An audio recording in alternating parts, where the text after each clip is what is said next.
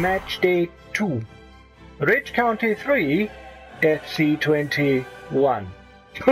That cheated its backside off, didn't it? Olympiacos FC 0. Real Madrid 2. FC Barcelona 4, AS Saint Etienne 1. FC Dinamo Kiev 2, Juventus FC 0.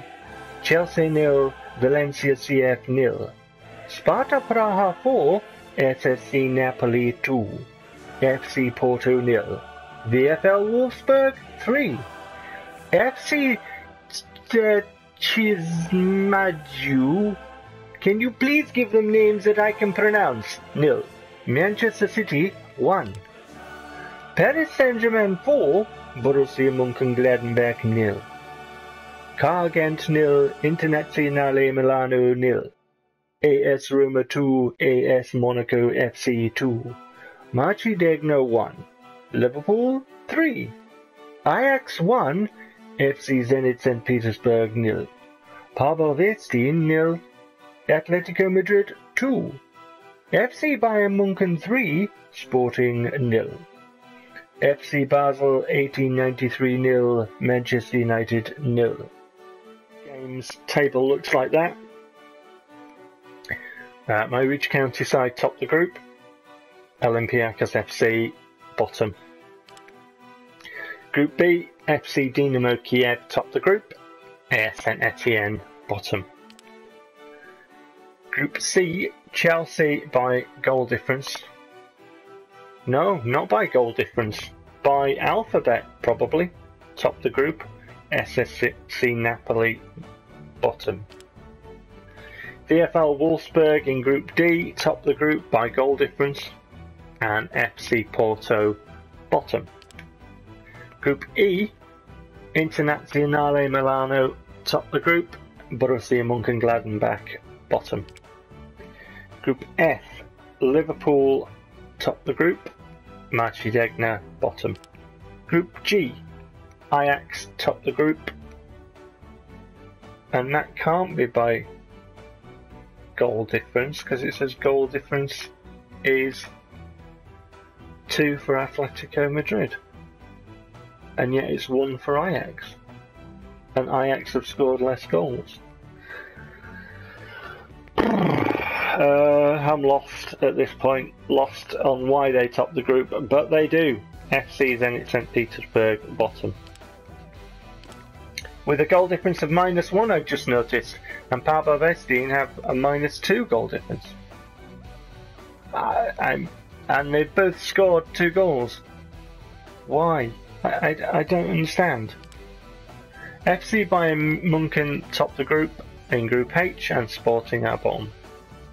So those are the groups. Yeah, after just 2 matches, obviously a lot can change, a lot to play for. But yeah, at the moment, unbeaten. This is a report on the development of your players. C. Renteria has acquired the following skill: captaincy. He's become an indispensable player for this team. Oh, that's good. I always thought it would be captain.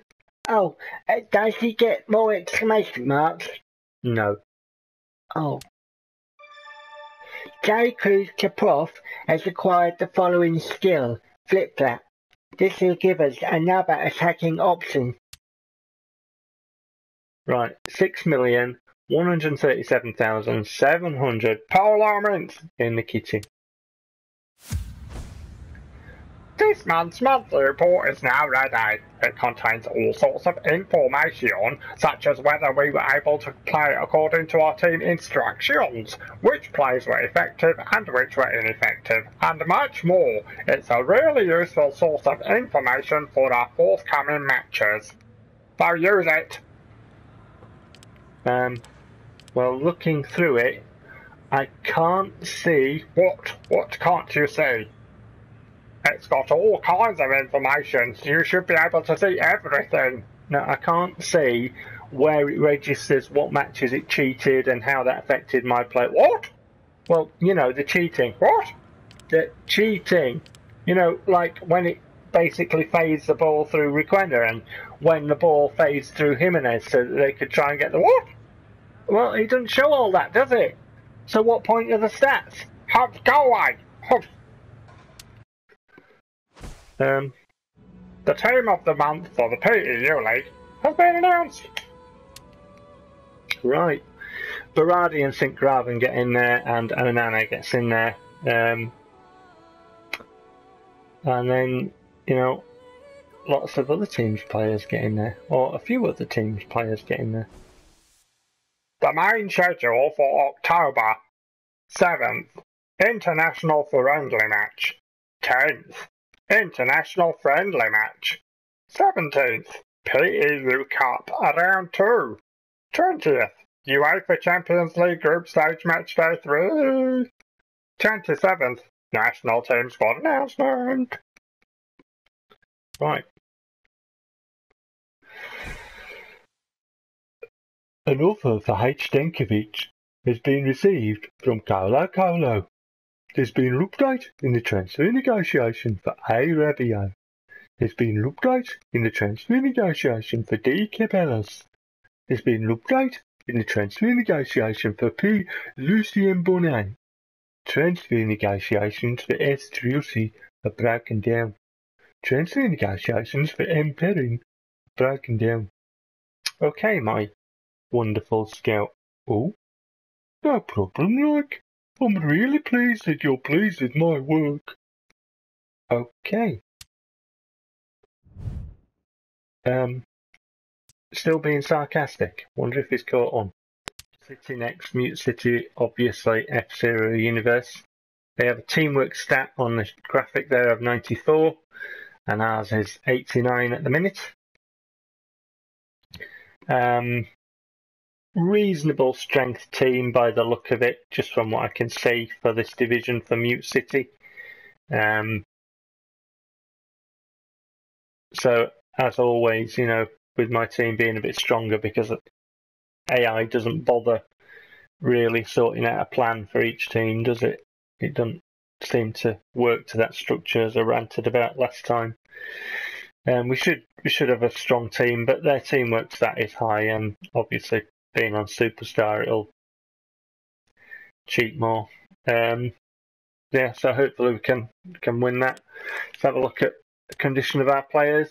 I don't see any blue or purple arrows at all. Quite a few players are up for the game.